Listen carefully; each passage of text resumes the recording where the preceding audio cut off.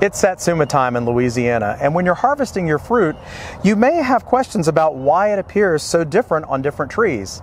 To help answer some of these questions, I've brought in Anna Timmerman, our horticulture agent from St. Bernard and Plaquemine Parish. So Anna, first and foremost, how do we know when Satsumas are right to pick?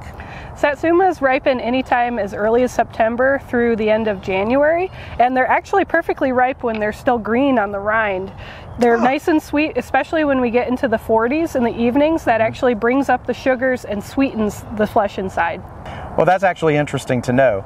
Now, other questions. What happens when your fruit doesn't look so great, like some of these examples in front of us? Yeah, there's some common issues to look out for, especially in Satsumas. If you have a particularly young tree, they might make what's called a puffy fruit, and this is actually full of air and a very thick rind. It's still edible, but this is something related to immaturity. So it's a much larger fruit. They typically don't produce as many in that first couple of years. Some other issues we've seen, especially down in my area, are citrus rust mites, which attack the fruit as it's forming. So they're actually not even there anymore. They've kind of gone dormant already. And then sooty mold. It's caused by piercing, sucking insects like aphids, whiteflies, psyllid, and scale.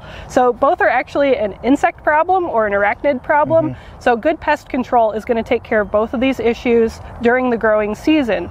During the harvest period, it's kind of too late to deal with the problem.